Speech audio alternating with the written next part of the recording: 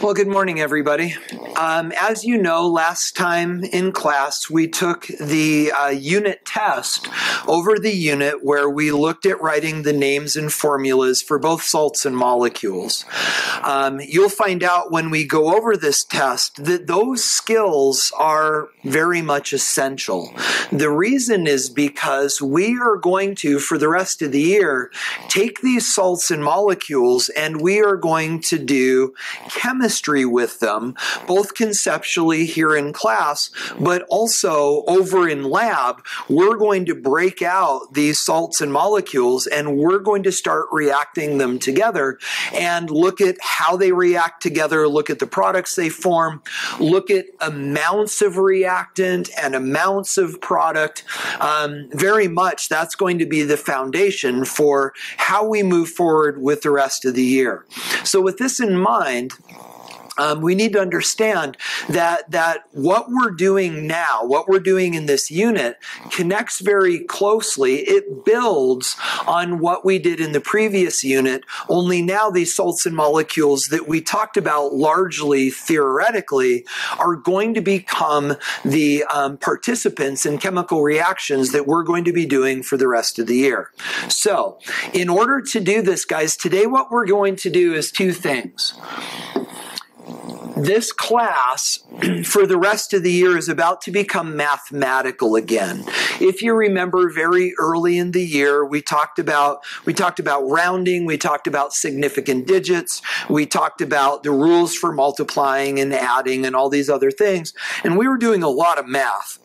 And then, guys, the class became much more conceptual. Nuclear chem, electrons, intermolecular forces, molecular structures. Guys, this class became largely conceptual. Well, to end the year, things are going to become much more concrete, if you will, and mathematical. So in order for us to be successful with that, we need to go back and talk about significant digits. Just really briefly, we'll do this as review with the understanding that we'll be getting back into this as the unit progresses.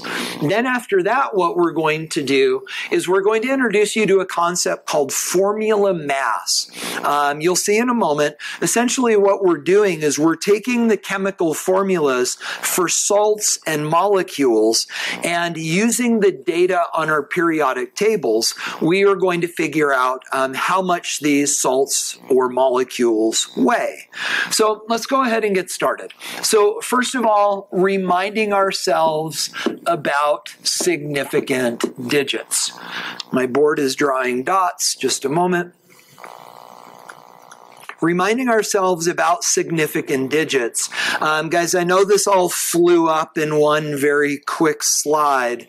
I would encourage you to not write these things down. These are all things that you learned previously.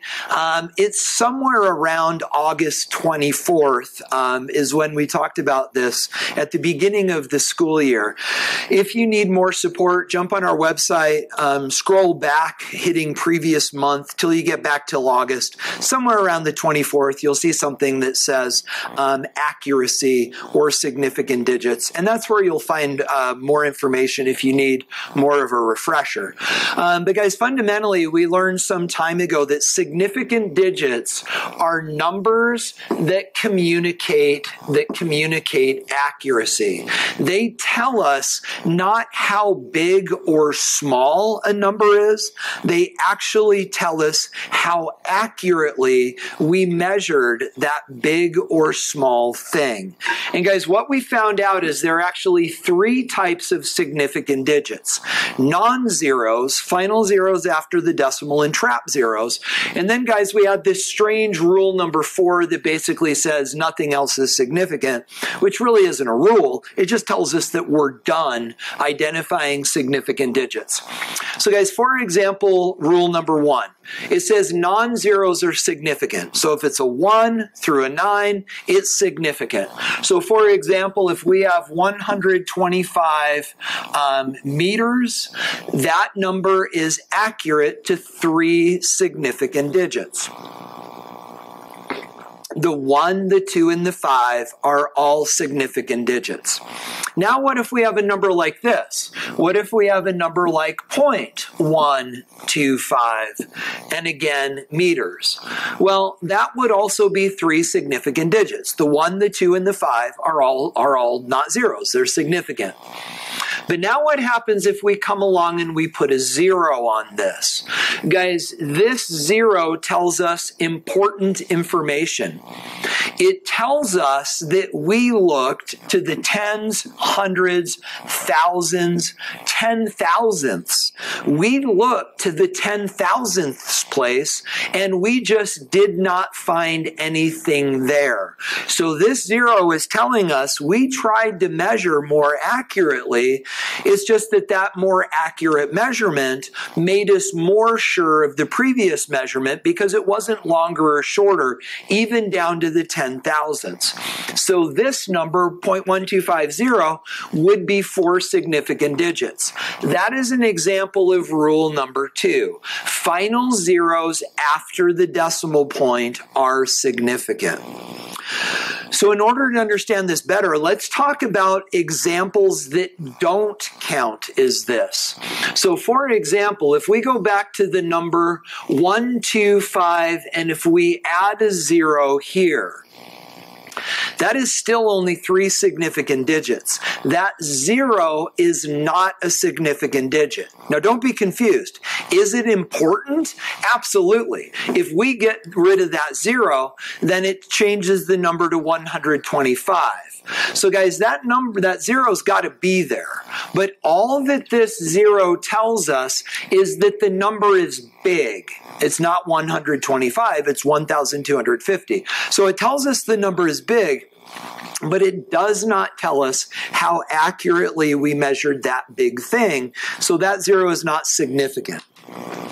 So what about something like this? What if we have the number 0.0125? How many significant digits are there? And guys, again, the answer is 3. Is this 0 important? Absolutely. If we get rid of it, it changes the value of the number. But this 0 does not tell us how accurately we measured the thing. It just tells us that that thing is small. So again, final zeros, let me make these stand out. Final zeros after the decimal are significant. This 0 is not significant because it is final, but it's not after the decimal. This 0 is not significant because while it is after the decimal, it's not final. So it has to be both. And then guys, finally, rule number 3. Rule number 3 tells us that trap zeros are significant. So if we have the number 1,205, that 0 is trapped between the 2 and the 5, and therefore it's significant. So guys, we'll be going over this more as we move on. If you have a general sense of this, you'll be okay as we move forward. But guys, if in your heart of hearts you know that this is completely foreign to you, take a couple minutes, go back and rewatch the screencast from August, refresh your memory. All right, so then following that, not only do we need to remember significant digits, we need to remember how we handle these mathematically. And the rule is this. And specifically what we need the rule for is figuring out how to report our answers from mathematical calculations. So if we are doing multiplication or division, we will round our answer to the same number of significant digits as the fewest significant digits in our setup. Then if we are adding or subtracting, we don't care about significant digits. We care about decimal places. And here we will round to the fewest decimal places. Again, these are things that we learned before. We'll come back to them, but I just wanted to quickly refresh your memory. Okay, so with that said, we are now ready to move into the new skill. Oh, drawing dots again. We now need to move into the new skill that you are going to need to get on top of today. So here's where we are. In the last unit, we learned learned to write chemical formulas for salts and for molecules. Today what we're going to do is we are going to figure out the masses of these salts and molecules. But in order to do that, the first thing that we need to do is we need to learn to break compounds down into their elements. So for example, if we have the salt, remember we know it's a salt because magnesium element number 12 is a metal. If we have the salt magnesium phosphate, we need to know what elements this is made of. So we know that, and I'll switch to red, we know that there are magnesium atoms in magnesium phosphate. Now here's where we've got to be careful, because we know that there's phosphate in magnesium phosphate, but phosphate is not an element. It's a polyatomic ion, and it is composed of phosphorus and oxygen. So bringing those ideas together, magnesium phosphate is actually composed of, again, my board is being grumpy. It is composed of magnesium atoms, phosphorus atoms, and oxygen atoms. Now, guys, the question is how many? So how many oxygen atoms do we have? Well, we know from that 3 that we have 3 magnesium atoms. Now, how many phosphorus atoms? And this is where we need to realize that this 2 distributes through the parentheses. And so from looking at this, each PO4 has 1 phosphorus, but there's 2 of them, so that means we have 2 phosphoruses.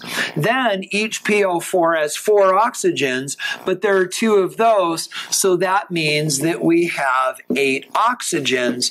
So we have 2 phosphorus atoms and we have 8 oxygen atoms.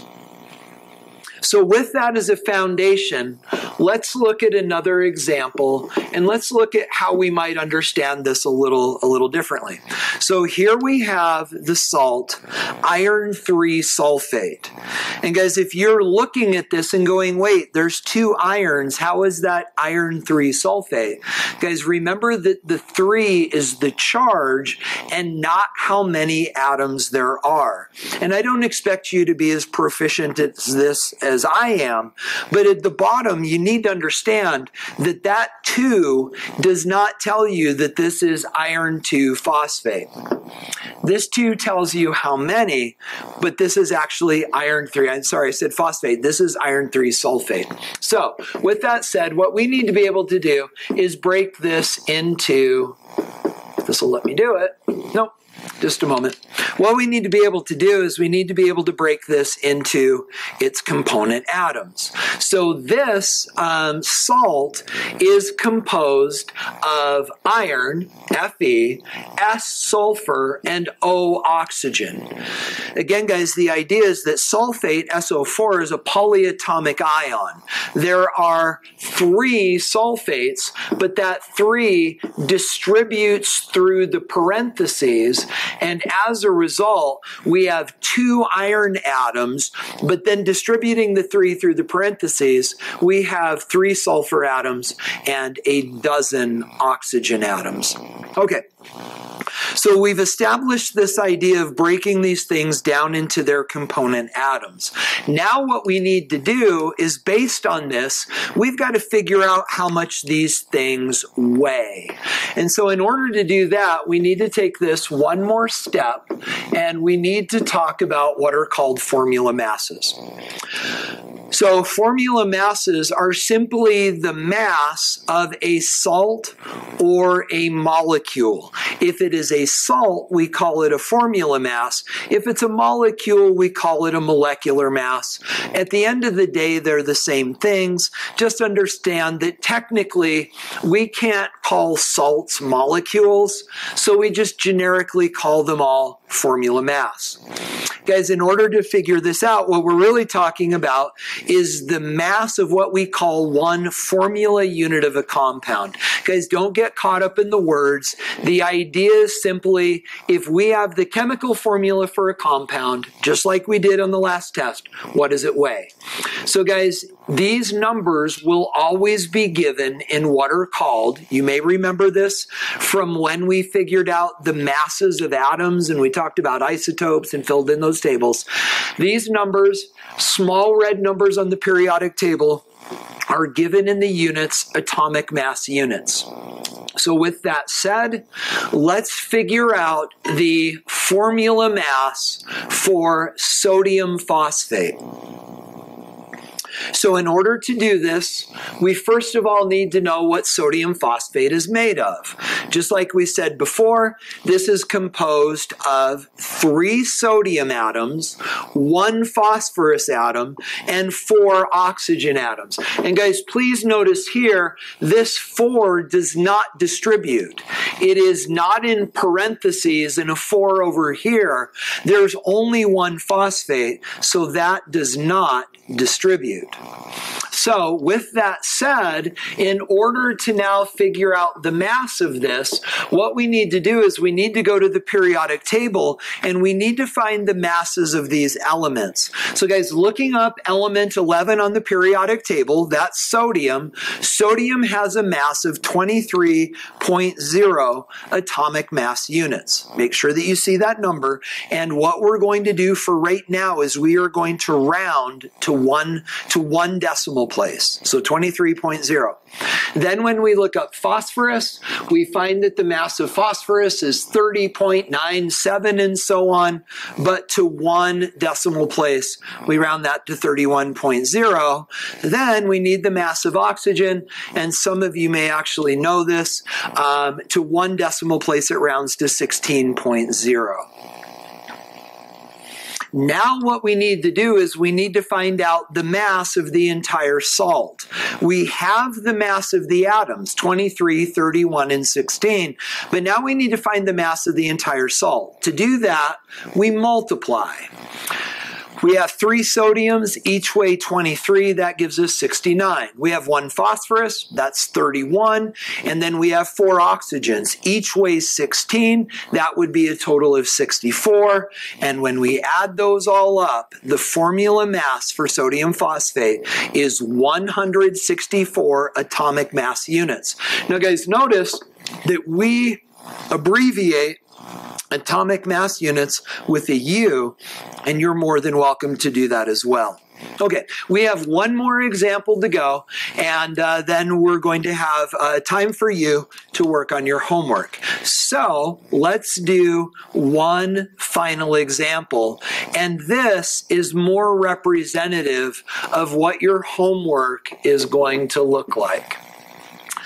So guys, straight out of what we learned on the test, what we're going to do here, what we represented on the test, if we're going to do this, we need to know the chemical formula for chromium-3 sulfate.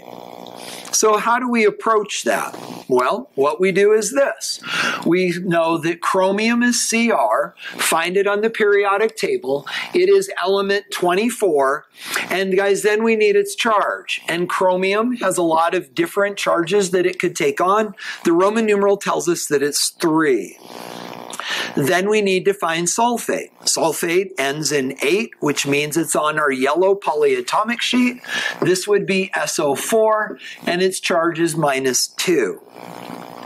Now bringing this together in the formula for a salt, 3 and 2 meet up at 6. So how many 3s make 6? Well, that would be 2. So it's Cr2. Then how many SO4s do we need in order to make -6? And that would be 3. So this would be SO4-3. So this would then be chromium-3 sulfate. Okay, so now what we need to do is we need to figure out the mass of chromium-3 sulfate. Now guys, go slow and think through this with me.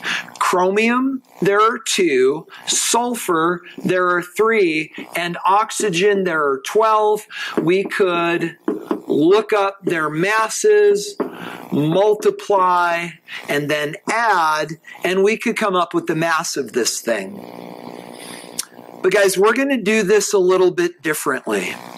This is actually a very important skill, but this skill is a very small piece of a much, much larger puzzle. So rather than doing all of this work in order to figure out the mass, we are going to streamline this process. And guys, let me show you how, and I would encourage you to write this down with me. So what we're going to do in order to streamline this process is we are simply going to look up the masses of these atoms. So if we look up the mass of chromium, I have 51.9. Let me make sure, conferring with my other periodic table. I have 51.9, but that actually it rounds up. So guys, the mass of chromium to 1 decimal place rounds up to 52. But then you'll notice that we have 2 of these. So each chromium weighs 52, but there's 2 of them. 52 times 2 is 104.0 atomic mass units. And all we're going to do, guys, is write that up above. Now we need to find the mass of sulfur. And sulfur's mass is 32.1. So sulfur weighs 32.1, but notice there are 3 sulfurs. So when we do that math, we have 32.1 times 3, which is 96.3. So those 3 sulfurs weigh 96.3 atomic mass units. Then we need to do the oxygen. Oxygen has a mass of 16.0, but now notice that there are 12 oxygens. So 16.0 times 12 is 192.0 atomic mass units. Now what we do is we add those 3 numbers together, and when we add those together, we get 392.3 atomic mass units, and that would be the mass of chromium 3 sulfate. Now, guys, what you're going to see is this. On the answers to the homework, I wrote out the solutions like this, like the one that we did previously. I wrote them out so that you can see all the details. But what I would much rather have you do is the way that we figured out this formula mass by simply doing the math in our head, writing down the masses of the individual elements up above those elements, and then adding them together. Again, guys, you're going to be much better served if you learn to do this way, simply because you need to not only do this well, you need to learn to do it pretty quickly, because again, it's a small piece of a bigger puzzle. So guys, that's it. That's what you needed to learn today. Again, we reviewed a little bit with significant digits. Now you also have an idea of how to figure out formula masses for salts, but also for molecules. So in a moment, we're going to hand you your homework packet. We are doing homework assignment number 1. You'll notice that in the first column, you're writing formulas, just like on the test, and then you're figuring out their formula masses. Guys, notice that I didn't give you enough room to do a lot of work. If you want to do a lot of work, you're welcome to do that on another sheet of paper. But again, guys, my recommendation would be to learn to do these the same way that I just modeled this one, so that you can do them quickly and efficiently. So guys, that's what we're up to today. You have the remainder of the class period to get this assignment done. Some of you may need the entire period. Some of you may get done quickly. But guys, again, remember that when we're done, we're going to find something else productive to work on. You're welcome to work now with the person next to you in table groups. Keep the work focused and productive. And guys, I look forward to seeing you next time in class. That's all. Have a great day.